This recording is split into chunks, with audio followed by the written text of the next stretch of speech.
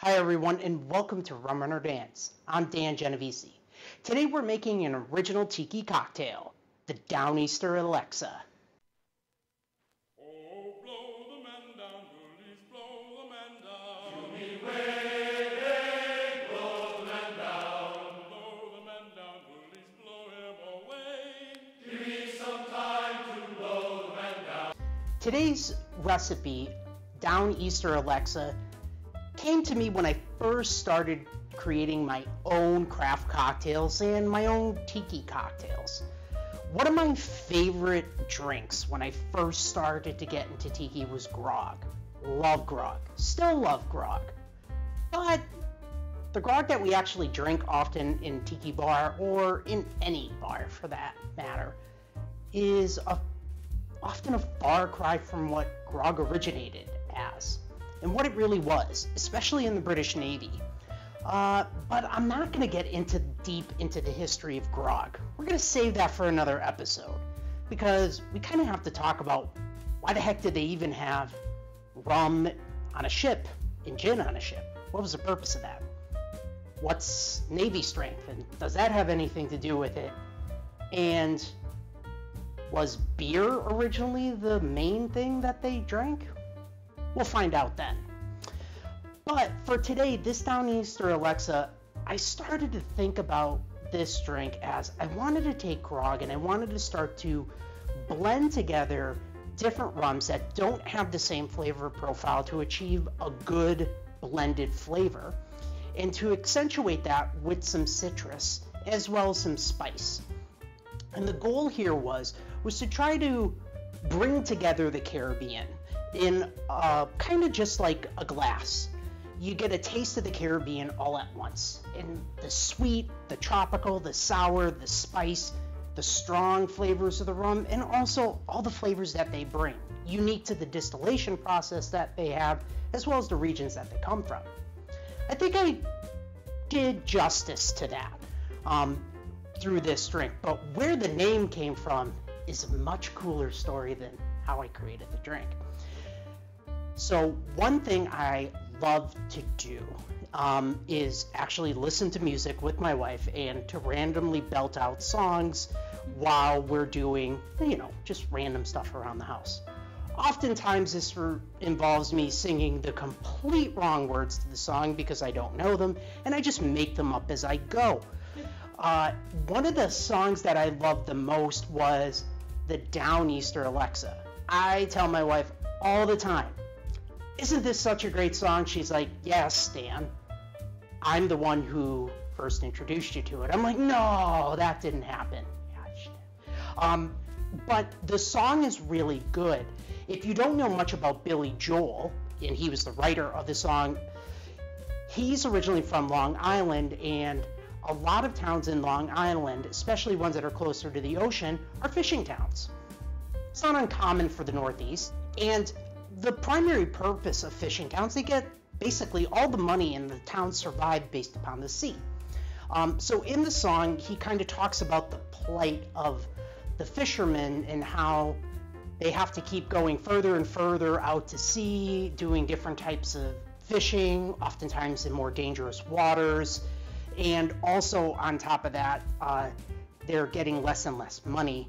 So it's becoming a dying industry. And he wanted to bring some awareness to that. So he made that inside of a song called the Downeaster Alexa. The Alexa is actually the name of his daughter. And that's where he got the name from. But it's a really cool song. And I kind of always pictured, and if you listen to the words, there's different references to like trolling Atlantis and to the canyons. All of that obviously refers to the ocean itself, and oftentimes fishermen, especially from these villages in the Northeast, are really into what's known as bay fishing. Fishing in a bay is actually pretty safe. You're not out in the open ocean. The storms and everything basically come at you from one way when you're inside of the bay, because there's the mouth of the bay and then you're surrounded by land. So it's not riskless, but it's less risky.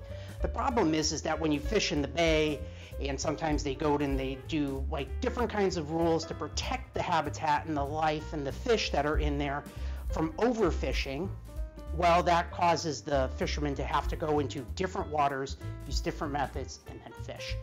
So that's really where I got this drink from. I wanted to bring some awareness, not just to, you know, the fishing industry and the plights of good, hardworking Americans trying to make a living, but also wanted to tie that into the plight and the hard work of the people who live on the various different islands in the Caribbean, who actually work very hard to export a lot of these products, which is a huge source of the income from the islands. So I wanted to make that be a little bit and tie that together so that the difficulties that we are all enduring here in the United States and different populations are enduring is not unique to us. We're all connected throughout the world with these different struggles that we have. So bringing that together in a glass and naming it the Downeaster Alexa, knowing what Billy Joel actually was doing when he was writing that song to bring some more awareness, I'm hoping to continue that by honoring that song, by naming this drink after that song that he wrote, in order to also make more people aware about what's going on in the Caribbean and help out some of these small countries keep surviving and start to thrive. So with that, why don't we get into making this awesome drink? Drink mixer today. Jigger. So we're going to start out with some fresh lime juice here, and we're going to need 1 ounce. Measurements in this are much easier. They're pretty easy to remember. Almost everything is a whole ounce measurement. Next, orange juice. We got Cara orange juice here. Love Cara orange juice. We're going to do 1 ounce of that.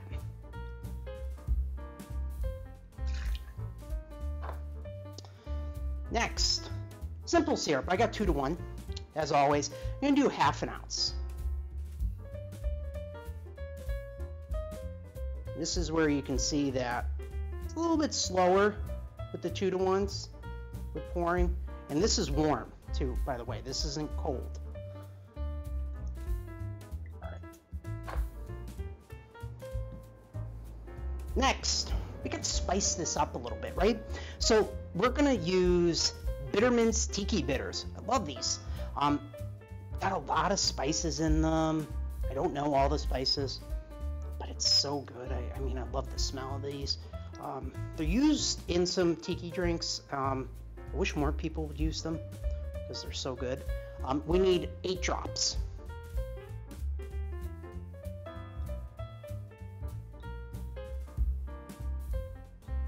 And you want to make sure that you do measure these out in drops. Don't put this into a dasher bottle. They are strong in terms of the spice flavor, so adding just a couple drops too much can throw off the flavor of the drink. Next, we're going to get some lightly aged rum. Again, color doesn't matter with lightly aged. Quality over color. So I'm going to use today Denison 3-year. Love their lightly aged rum. Very tasty. We're going to need 1 ounce of this guy. Next, we're going to go to Martinique, and we're going to grab some of their famous rum, Calumet's, their VSOP rum here. This is an aged Agricole rum. Fantastic. Love the smell on this. It's got that grassiness smell and kind of earthy kind of tones to it because it's fresh pressed cane juice. It's tasty stuff. We're going to need 1 ounce of this as well.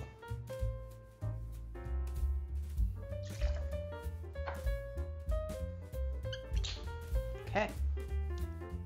Last rum that we're going to need is one of my favorites, Demerara Rum. Demerara comes from Guyana, along the Demerara River, and the best tasting one that I like to use is Hamilton 86. I mean, can't go wrong with this stuff. Fantastic flavor, good blend, good age on it. Love the way that they handle this rum from this distillation to the bottle. Another one, if you can't get Hamilton 86 for whatever reason, it's not around you, or they're out, you could always grab Eldorado. Eldorado 5 or 8. I tend to go with an 8 for this drink. I think it tastes a little bit better. You can definitely go with a 5. I wouldn't go with 12 or 15. I think that's overkill for this one from an Eldorado perspective. Also, if you can get it, it's a little bit hard to find too, but Lemon Heart & Sons 1804 Demerara Rum, that's really good. Love Lemon Heart for 151, but if you can find their 1804 original one, that is fantastic as well. We're going to need an ounce of this guy.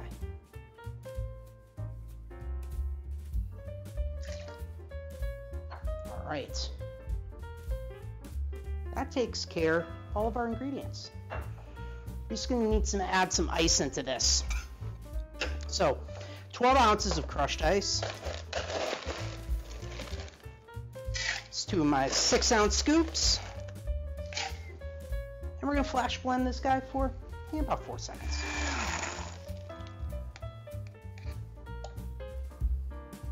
Okay. Now, we're going to go ahead and let's wipe off our board here a little bit. I want to make sure we're not getting stuff everywhere. There we go.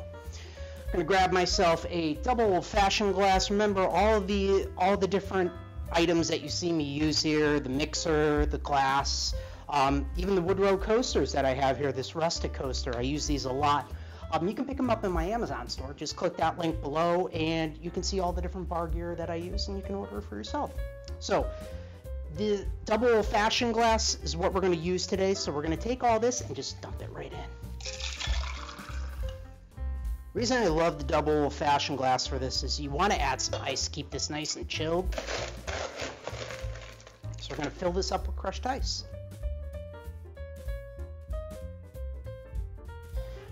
Next thing is we got to garnish this guy up. All right, so from the garnish side of this, it's going to be pretty easy. We're going to do a classic kind of garnish on this, what I think to be kind of a classic garnish is we're going to start out with some mint. So we got some nice little mint sprigs that I have right here. These guys are really great. I'm going to grab this leaf. He's a little wilty. We're going to get rid of him. Yeah, so you're going to measure up your tops of your mint to get them close to each other. And what you want to do is take these bottom guys, pinch, twist, breaks them all off, right? You're going to take this and you're going to tuck this, and you want to grab from the bottom and pull the leaves up. You're going to tuck that guy right in there, and then you're just going to let it go. And then you go ahead and you do a little bit of fixing if you need to, kind of fan them out a little bit if they got too tucked in. There you go. That's it. So that's our mint. We're also going to add some citrus wheels here. You guys have known me to have mentioned these quite a bit. I love Cocktail Garnish Company. They are an excellent company. I've been using them for quite a while. They make some fantastic products, and right now we're just at the start of fall. So, I mean, it hasn't really felt that much like fall in Chicago yet, as of right now, but it's getting there. So, fall means blood orange season. Love blood oranges. Get them and use them in your cocktails. They are fantastic to replace any orange juice in there with, and they add a different flavor to it. They add a little bit more of like a raspberry type flavor to it, and not so much like the sweet, really orangey flavor. They're great. Make sure you pick them up and try them out. So I'm just going to grab myself a lemon wheel here because I love their lemon wheels, and a blood orange wheel.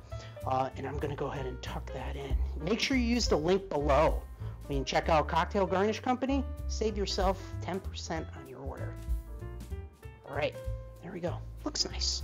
Last thing is we need our Surfside Sips glass reusable straw. Why? Because we love turtles and we don't want to pollute the ocean. So, which kind of straw are we going to use here today? I don't know. You know what? I use this straw so much. I mean, I really, like Andrew, I know you watch the episodes. I think I need an extra one of these, because if I ever broke this straw, I think I'd be heartbroken. This guys, is an excellent straw. So this is kind of like a customization that you can get on the straw. The base straw here is obsidian black glass, and then what he does is this cool detailing work, which actually takes quite a bit of time for him to do, and it makes it into what's known as a dragon glass straw. Then on top of that, he puts this little tiny octopusy guy, and they're great. I love these. And you can get these details on here, so if you see a glass and you want some detail on there, but you don't see an option to add it, don't worry, message Andrew, tell him what you want. Also, when you do that, make sure that you use code RumRunner20. Save 20% off of every order, even these custom guys. All right, so we're gonna add this guy down into here. And there you have it, everyone. Rumrunner Dan Original, riff on a grog. The Downeaster Alexa. Let's give it a taste.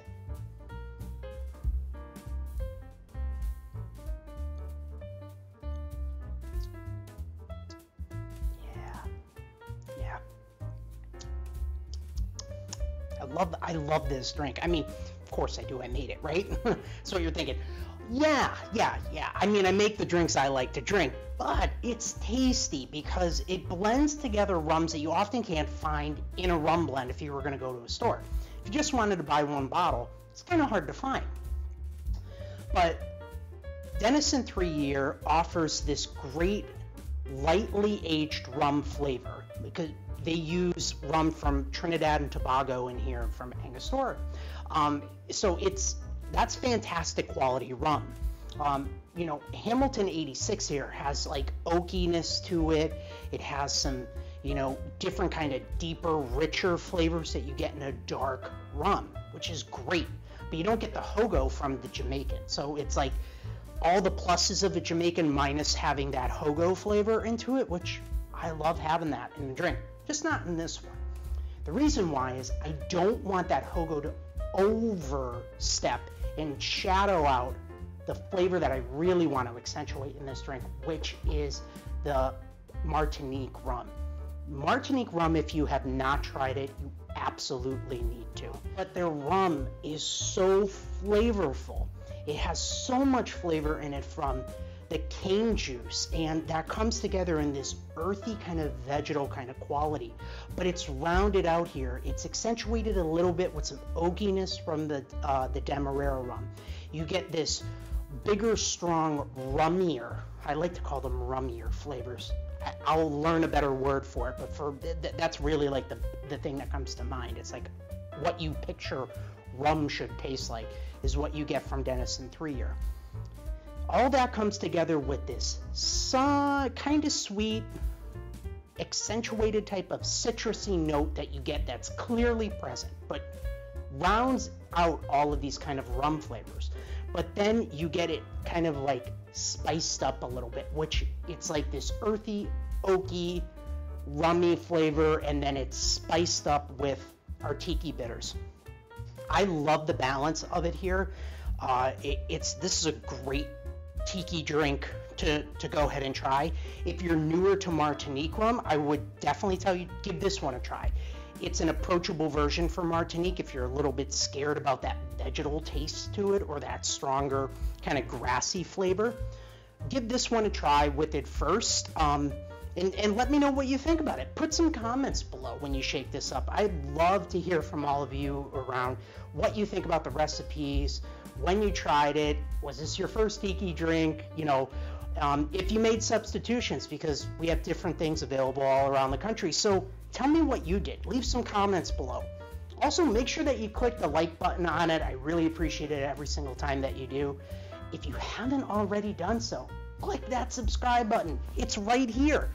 Go ahead and click that. You'll get notified every single time that we're coming out with a brand new video. While you're waiting for that next video to come out, why don't you check out some of these other videos here? I have a big library on tiki ones, as well as some other ones over here that you may really like. Thank you all so much for joining me today, and until next time, everybody, Kule Maluna.